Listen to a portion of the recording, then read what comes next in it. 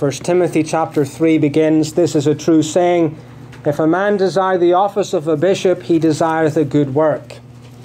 A bishop then must be blameless, the husband of one wife, vigilant, sober, of good behaviour, given to hospitality, apt to teach." Well, as you know, we've been looking at the government of the church, and in particular the office of elder and of deacon, and both these offices are filled by the choice of men from among the congregation and also by the congregation. Having looked at what an elder does and what a deacon does to stir up our desire to have them and prayerfulness to seek God for these gifts, last time we began to look at 1 Timothy 3, where the qualifications of elders and deacons are stated. We noted in general there in verse 1, "This is a true saying, if a man desire the office of a bishop, he desireth a good work." And so the desire to be an elder, and you could say as well the desire to be a deacon, is a noble desire.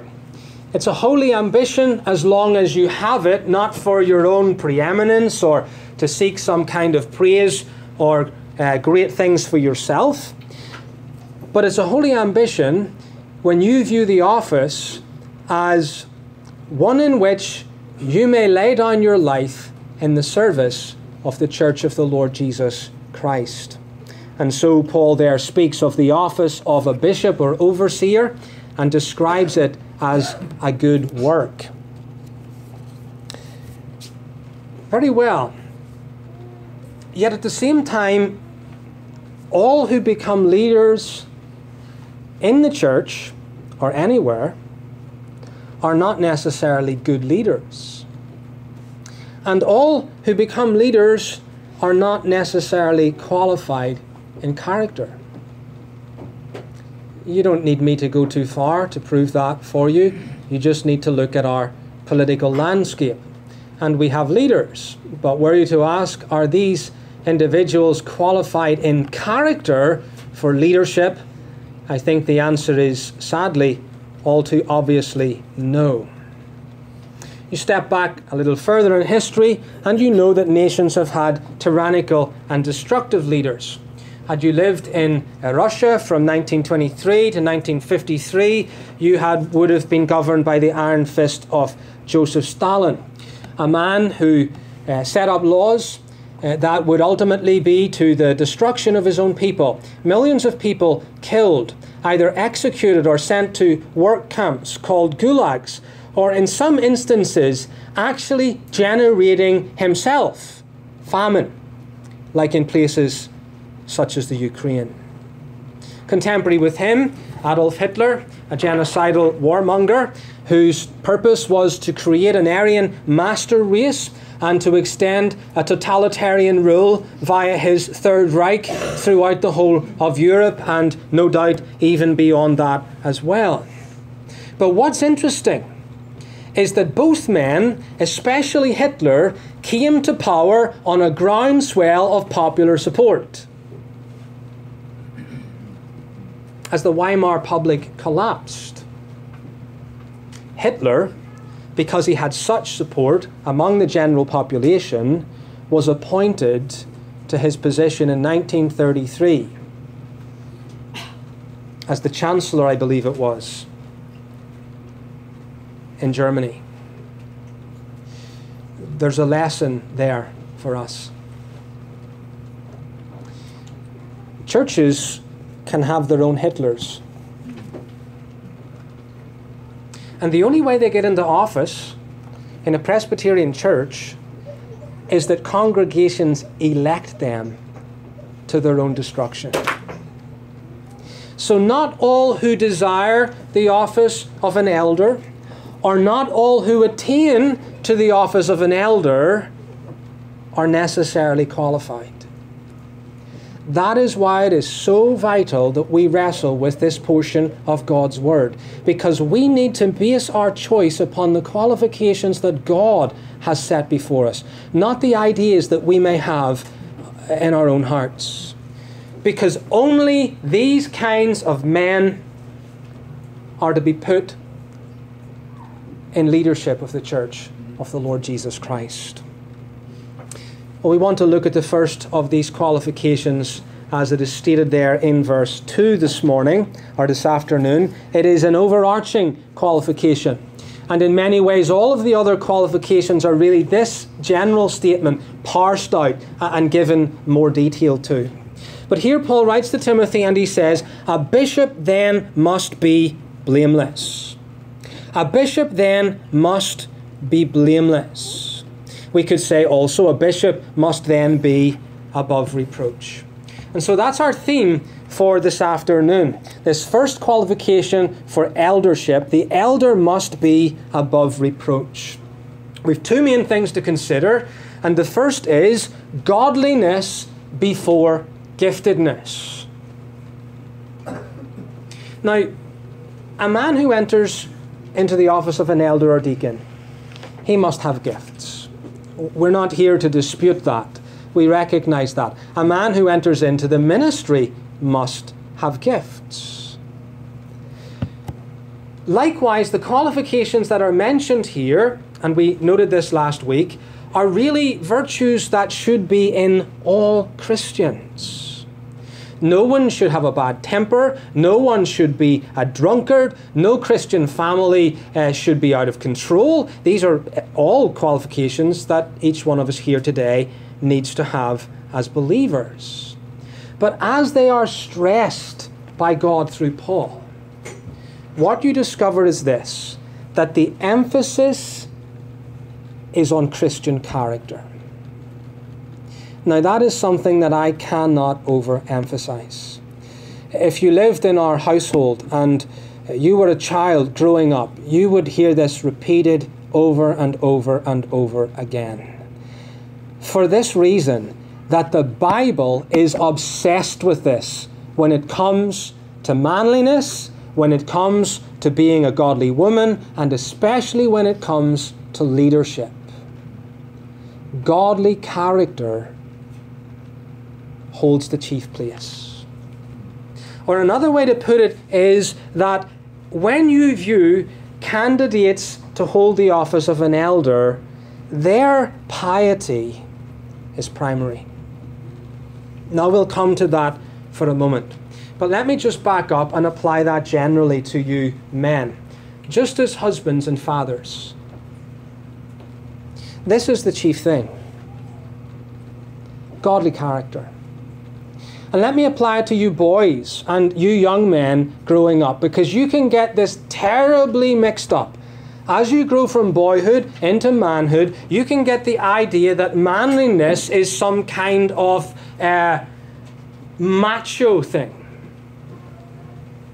Right? And so you like to be well built, and you have a concern about your muscles, and you strut about for a time, and you like to manifest that strength. That's okay. The glory of young men is their strength. Enjoy it while you have it, because it's soon going to disappear. But it's also vanity. If you think that's manliness, you are barking up the wrong tree in a bad way. Manliness in Scripture is rooted in godly character. Not machismo. Not muscles. Godly character. And what our church needs is you young men to grow up into men of godly character.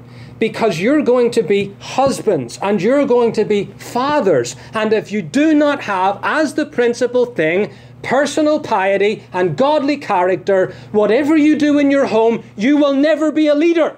Never. So I want you to have that burned into your heart and into your soul today. Godly character is the principal thing. That's what our church needs. We don't need young men growing up to offer the church nothing more than emptiness and vanity. We need men who are going to stand up in their generation and be ministers and be elders and be deacons and be godly fathers. Character is the principal thing.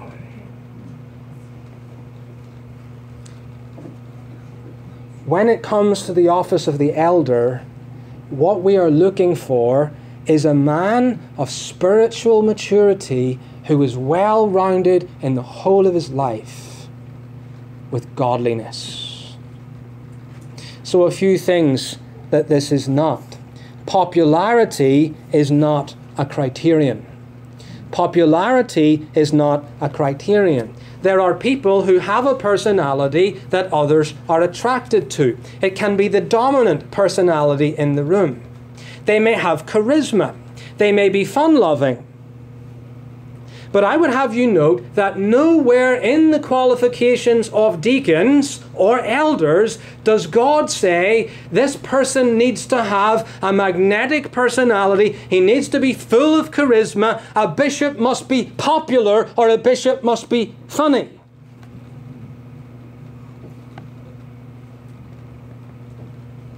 He says a bishop then must be blameless.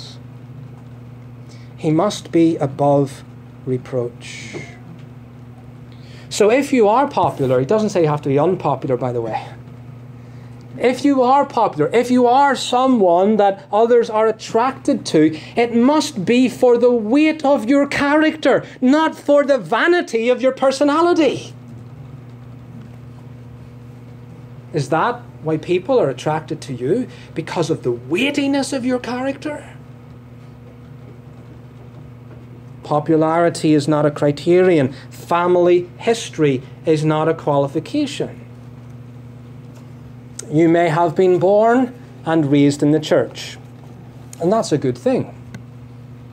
Your family may have had a long association with the church. Not here in our case, as we are a relatively new church. But suppose our church continues for many generations. What a wonderful thing it would be if our grandchildren and our great-grandchildren were here in this congregation, continuing the witness of Cornerstone Presbyterian Church. That would be a wonderful thing. But in and of itself, it is no criterion for holding office in the church. Your daddy may have been an elder, and your daddy before him may have been an elder, but that does not mean you are going to inherit the position of eldership. But yet we find that happening in churches. Interestingly, you find it happening in large churches like these mega church franchises. Mr. Osteen down there in Lakeland in Texas. Who was the minister before him? Daddy was. And Daddy was preaching the same nonsense he was before Joel was preaching it. Passes from father to son. You find this happening. I remember back in Northern Ireland there was a desire of a very significant minister there that when he retired, his son, who was also a minister, would continue in the pulpit. And apparently that was tried, and thankfully the people said, no way. No. The qualification for coming into this pulpit is not that you're the son of the existing minister. Such a history does not qualify you, nor does it disqualify you. We are to expect to see intergenerational faithfulness, and it would be wonderful if one elder's son grew up to be an elder himself. But the point is this: he needs to be qualified in his own life. He needs to be godly himself. Doesn't matter how many generations his family have been in the church for. It doesn't matter if he was born or raised in the church himself. Is he godly? Thirdly, church politics is not a guide either. This becomes especially a problem when there are parties in the church, like Corinth. Some were saying, I am of Apollos, I am of Cephas, and I am of Paul. Imagine there was an election for elders in a church like that. What would happen? Well, there would be a whole lot of electioneering and canvassing going on in the background. There would be a whole lot of garnering support and maybe even tactical voting in the congregation. Especially if there was one individual and you didn't like that individual. Now, if you had reason to think he wasn't qualified, fair enough. But maybe you didn't like him because he actually stood on your toes and he confronted you about your sin, a qualification for eldership, but you don't like that. And maybe you say, well, I don't want that person to get into the office because he did that on me back then. And so you begin to manipulate or something in the background, and everything becomes political and tactical. We need to remind ourselves that this is not a political process for members of the congregation to exploit to their own end. This is a piety process, if you like. This is observing the men in the congregation and weighing their godliness for holding office. So politics must not come into this. Qualifications are what matter. Another thing here is gifts cannot make up for godliness. Gifts cannot make up for godliness. As I said earlier, there are gifts involved. Someone is going to need personal skills to deal with the members of the church. Someone is going to need practical common sense and wisdom to make decisions. And elders are to be apt to teach. So these are all gifts that are required. But listen, a man may have all those things naturally and outwardly, and yet not be spiritually qualified. So you could have someone who was in the church, and in the business world, he was a complete whiz. He knew how to manage his business, and he was excellent even in managing people. Everybody wanted to work for that person. You might have people like that. You might have teachers and lecturers in a congregation, and as far as communication skills go, they could go and win the prize for the best TED Talk every single year. They have immense gifts.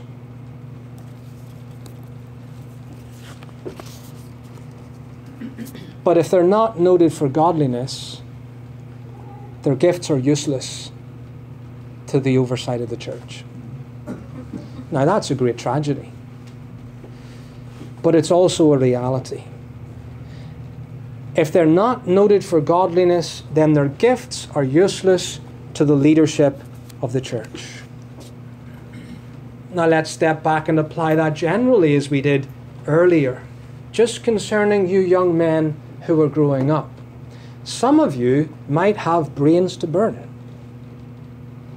Some of you can be on a trajectory and you're going to fly high. You're going to earn hundreds of thousands of dollars, maybe a year. You're going to kill it intellectually.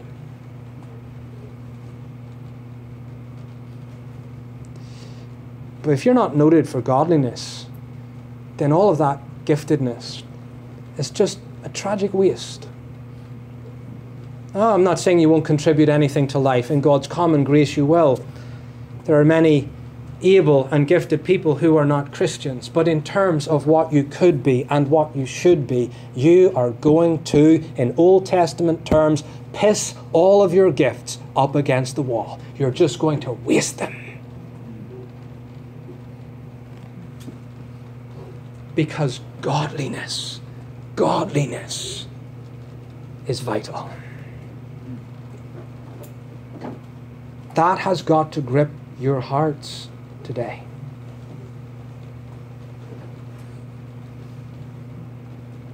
Piety and Christian character take precedence over everything else for elders. You could have men who are far less gifted but far more qualified because they have here what God says that they're to have. So that's the first thing this afternoon, to understand that giftedness is, or godliness must come before giftedness. Just like McShane said, my congregation's greatest need is my own personal holiness. Secondly then, blamelessness, not sinlessness. Blamelessness, not sinlessness. A bishop then must be blameless. If you turn to chapter 6 and verse 14,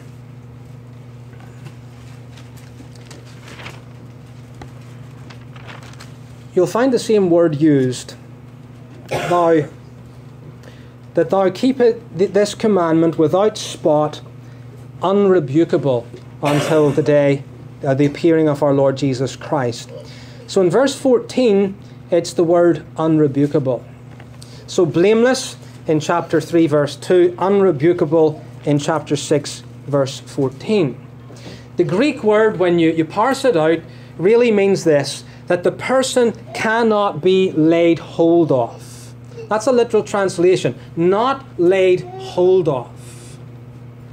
If you turn to Titus and look there at Titus chapter 1 verse 6, where the qualifications are given again, Paul says, if any be blameless, the husband of one wife, having faithful children, not accused of riot or unruly. Blameless is there found in verse 6, but it's not the same Greek word. It's a different Greek word. And there the Greek word means not called out.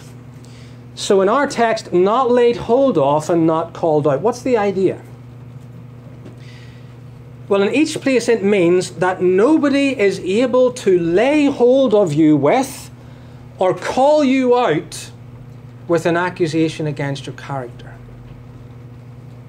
None is able to bring a charge against you that will stick. Nobody is able to legitimately accuse you of behavior unbecoming a mature Christian. A bishop must be blameless.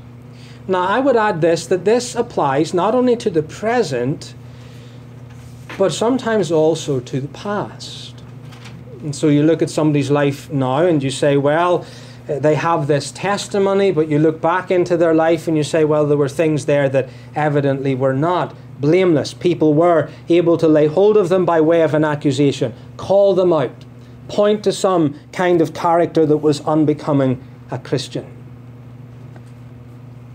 The reality is that there are consequences to our sins, even when God forgives us. And that some sins, even though they were committed in the past, are of the order that they will still exclude someone from holding office. I'll give you an example. You see the next thing that Paul says there, a bishop must be blameless, the husband of one wife.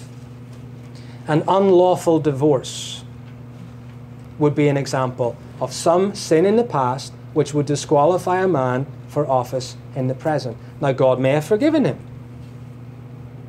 Praise the Lord. But forgiveness does not mean you are now qualified to hold office. Someone may have had an affair in the past. Someone may have been guilty of child abuse in the past. And God has forgiven that person, and that person is in the church. But you're not going to put someone with that hanging over their past and their character into office of the church when this person is to be in leadership and have confidence among the people, and the world is not going to be able to point a finger and accuse them of anything. So this applies to the present and, for some cases, past sins that also exclude. Well, what does it look like? If you turn, please, to Job chapter 1, verse 1, you'll find an example there of a blameless man. Job chapter 1 and verse 1. There was a man in the land of Uz whose name was Job, and that man was perfect and upright, and one that feared God and eschewed evil. That's the kind of man you're looking for. Now, God knows that Job was not a sinless man. But with regard to his testimony in the earth, we read that he was perfect, upright, he feared God, and he departed from evil. Another example would be Daniel. If you turn to Daniel chapter 6 and look there at verse 1 to verse 5. There were men, of course, wanting to bring an accusation against Daniel. And what a glorious thing. The only way they could bring an accusation against Daniel was for his obedience to God. What a way to live. Verse 3, then this Daniel was preferred above the presidents and princes because an excellent spirit was in him. And the king thought to set him over the whole realm. Then the presidents and princes sought to find occasion against Daniel concerning the kingdom, but they could find none occasion nor fault, for as much as he was faithful, neither was there any error or fault found in him. Then said these men, we shall not find any occasion against this Daniel, except we find it against him concerning the law of his God.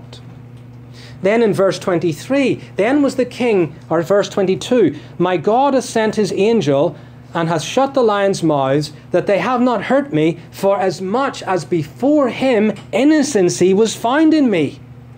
And also before thee, O king, have I done no hurt. Now Daniel again knows that he is not sinless. In chapter 9, he says, we have sinned with our fathers. He knows he's a sinner. But he says, I have lived in such a way that my life has been characterized by faithfulness and integrity. And God knows that I am being persecuted for righteousness' sake. And he sees that and rewards me for my innocency and my integrity. We need to be able to say that kind of thing as Christians. Elders in the church must be able to say it. And men and women in the church must be able to say it about the elder.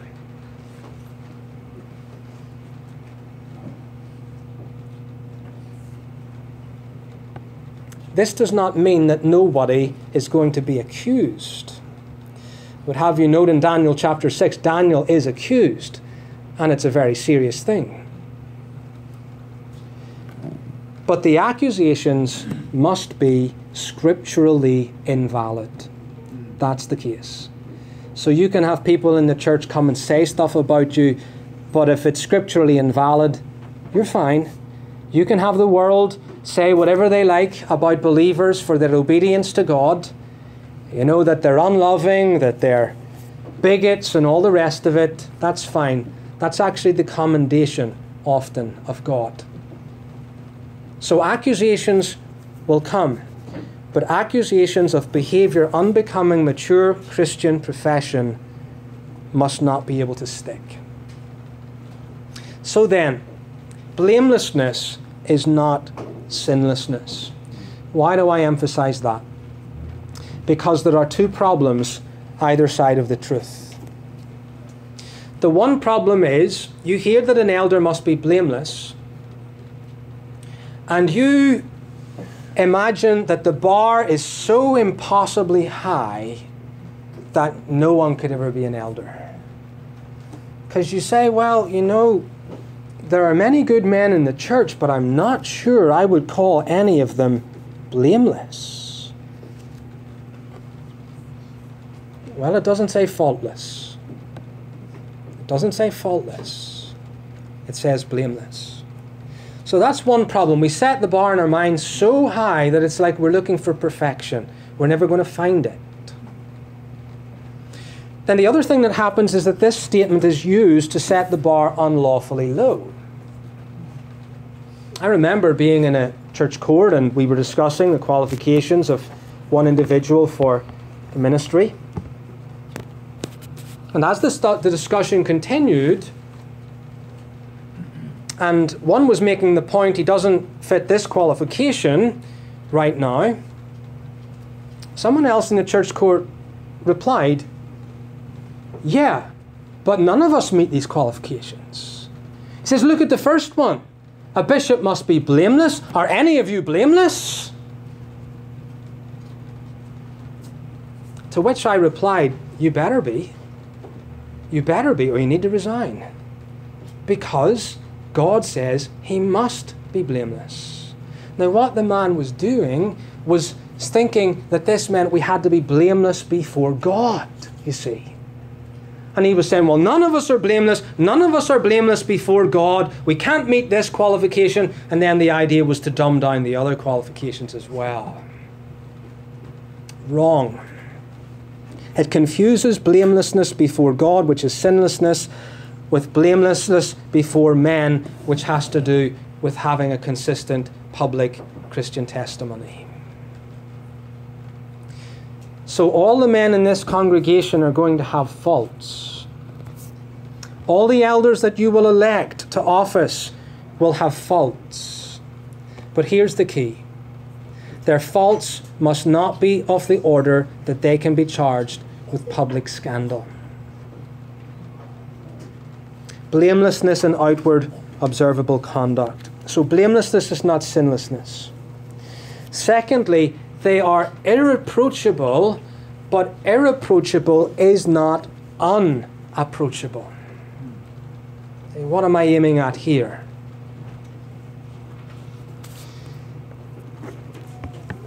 Well, in some people's minds, they look at the minister or they look at the elder as almost this person who is in a different realm, and you can barely go near to that person to approach him. Now, I will say I haven't seen that in America. It is a problem, and it has been a problem, particularly in the last 200 years in Scotland. That's the minister. Oh, you wouldn't knock on his door. That's the minister. If he speaks to you, well, you shake his hand, and that's all well and good. But there's this kind of, he's the holy man. And then you have elders, and they would sit up in the elders' box, and some of these men were remarkably godly. But the idea of the congregation was almost this. They were intimidated by their idea of the godliness of the leadership. Elders are not to be like that. They're to be respected for their godliness. But being irreproachable is not the same as being unapproachable. It's not the same as being aloof. The elder is not to strike fear into the hearts of the congregation. He is to be held in reverence, yes. But it's going to become clear when we look at another of the qualifications for office that the people know the elder. They know him, and he knows them. There's a relationship between the two, so that he can pastor and, if need, discipline the person. Not by this aloof person. Not as if he's this aloof person with a big stick. But he's able to get close and lovingly apply the chastisement and discipline that Christ has appointed. So bear these things in mind. Well then, as we come to a close, all of what we've considered is vital for three things. Why is this important, that an elder must be blameless? Well, first of all, it is important for the confidence of the church. That is you. You need to be able to have confidence in your elders. After all, you're going to elect these people to care for your soul. You're going to elect these people, and authority is going to be placed into their hand. How can you do that if there's disgrace in the life of this person? Here you are as a congregation, and he comes to exercise the authority, and yet his character completely undermines the authority that he comes to exercise. You can't have that kind of scenario within the church. So this is for your confidence in the first place as the body of Christ. But then another reason that it's vital is for the condition of the church.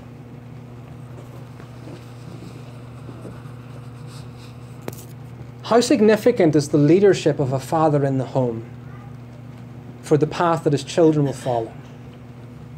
You say, well, it's huge. The father is the one who sets the example. He shows the way. But so it is in Scripture when it comes to those who hold office in the church. The religious condition of the church is impacted greatly by the spiritual character of its leaders. You'll find this as you read throughout the Old Testament. Take, for example, what was going on at the end of the period of the Judges, just before the birth of the kingdom. You have Samuel and you have Eli. What was going on in and around the temple when Eli's sons served in the office of the priests? They were engaged in sexual immorality with the women. They were exploiting the people by taking of the offerings for themselves that were supposed to be given unto God. They had a kind of racket going on. Now here you are living in Israel, looking up to these kind of ecclesiastical officers. What do you think is going to happen to the ethic and morality of the covenant people of God? It plummets. It goes off the edge of a cliff.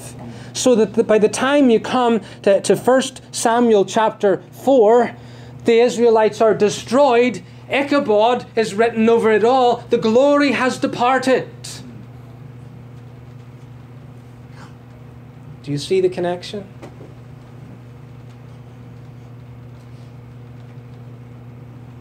The religious condition of the church is impacted greatly by the spiritual character of its leaders. A leader cannot expect the piety of the people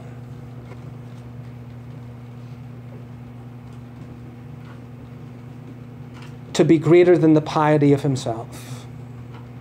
Now, listen to me on that. I'm not saying that it doesn't happen. God, by his grace, is able to work in the lives of a congregation. But here's a principle. How can someone who is leading expect the person who is following him to go beyond him in piety? He's not setting him the proper example.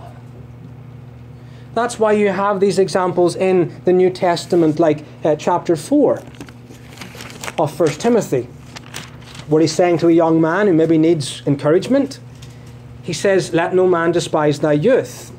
Timothy, people might see you as a young man and they say, well, what do you know? You're just a young pup and I'm so much older and wiser and godlier than you. Paul says, don't let them despise your youth. Rather, what are you to do? Be thou an example of the believers in word, in conversation, in charity, in spirit, in faith, and purity. Timothy, you are to lead this congregation, even though you are younger than many within it. You are to be the trendsetter. You are to be the example in all of these areas. Don't you find Paul saying the same thing in Philippians chapter 3 and verse 17? Brethren, be followers together of me, and mark them which walk so as ye have us for an example.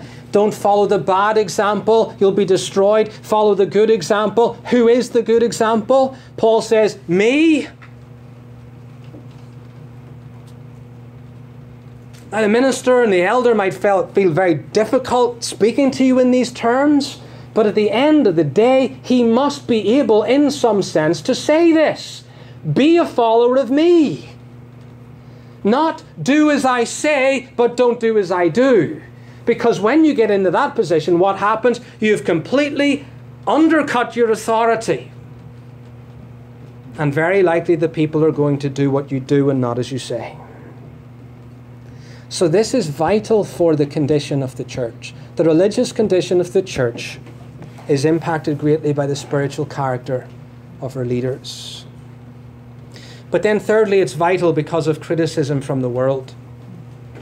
We are to be the light of the Lord Jesus Christ to the world. In 1 Timothy 3 verse 7, and we'll look at this in weeks to come, Paul says, moreover, he must have a good report of them which are without. He needs to be irreproachable because his life not only brings reproach upon himself, but his life brings reproach against the name of the Lord Jesus Christ and against the church of the Lord. So here you have a minister or an elder or a deacon, and he has scandal in his life. And then you have the unbeliever, and he's looking at this. What does he do? He excuses his unbelief, doesn't he? I remember in Ayr, I used to evangelize a particular area. The most hostile individual in that area was a Church of Scotland elder. Other people would be polite in rejecting our literature. He threatened to have us closed down just because we knocked people's doors and offered them gospel tracts. That man was also a drunkard. And he used to walk up and down the street in that community carrying his bag of liquor. He had all the evidence in his face. It was in his breath. And it was evident in the way he walked. Do you imagine what the people in that community thought when they saw him literally walk down the same street to the church on a Sunday morning of which he was an elder? What do we need to go to church for? What do we need the Lord Jesus Christ for? That's why this is so important. An elder must be blameless. The world is watching. Not only will people use it to excuse their unbelief, but it will cause the heathen to blaspheme.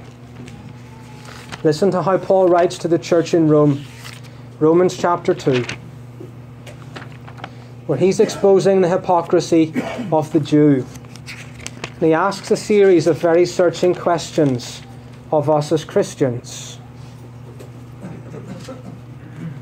Verse 21, Romans chapter 2, Thou therefore which teachest another, teachest thou not thyself?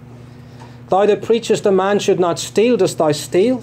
Thou that sayest a man should not commit adultery, dost thou commit adultery? Thou that abhorrest idols, dost thou commit sacrilege? Thou that makest thy boast of the law, through breaking the law dishonourest thou God? Listen, for the name of God is blasphemed among the Gentiles through you, because of your hypocrisy. There you are, pretending to be the teacher of others. There you are, pastor. There you are, elder. There you are, deacon. There you are, Christian father. And you're saying all this and contradicting it on the other side. What's the result of that? The heathen are cursing the name of your God. Because of your hypocrisy. That is why godly character is preeminent. We cannot allow the church to suffer in confidence. We cannot allow the church to suffer in spiritual condition. And we cannot allow Jesus Christ or His church to suffer the criticism of the world, or to give them excuse to hold on to their unbelief to their own destruction. Ungodly elders and ministers quite literally send people to hell by their hypocrisy. Now, those people will answer to God for their own sins, but humanly speaking, they're pointing the finger at the inconsistencies of those in leadership of the church. Now, let their accusations be against us as they were against Daniel. Let that be. But never Romans chapter 2.